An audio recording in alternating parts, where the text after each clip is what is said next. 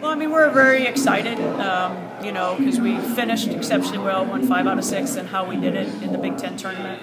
I think that showed that our RPI was 13. We're playing our best basketball and being a top 16 team in the country. I tell the kids it's all the hard work that they put in. So, but now we got to go to work. So it's good that you got that, but now we got a lot of work ahead of us. You're talking about the last couple practices have been pretty good, pretty intense, pretty solid. You like what you're seeing right now?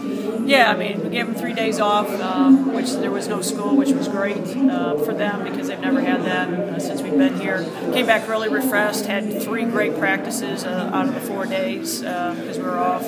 And if we can keep that edge and keep that energy, the good things can really happen for us. And it's just been very competitive. We haven't lost a step, and we're trying to keep them fresh and also keep fine-tuning their game. Playing in Louisville, just a couple hours down the road, should be a nice fan base out there. I would hope so, and I think that's great. I mean, our fans can come, our families can come. I think another key is, April Wilson's from that area, and for her to come back home as a freshman, that's great, and I'm sure we'll have some support down that way. But I think it's just great for the fans, and Louisville has amazing fan support. I mean, they can have sellouts, so it'll be a great environment just for the NCAA tournament. And lastly, I know you said you're a little familiar with Liberty. What's the next 48 hours like for you and the staff?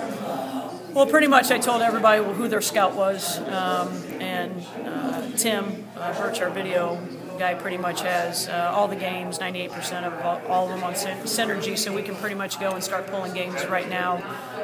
So everybody has their own scout. We'll be preparing for practice. I think, Tuesday we just kind of get back in and work on ourselves. Wednesday take a break and then just really focus on Liberty Thursday, Friday, and going into Saturday. But every single, coach has a mission, and they've got to get everything done by Friday before we leave.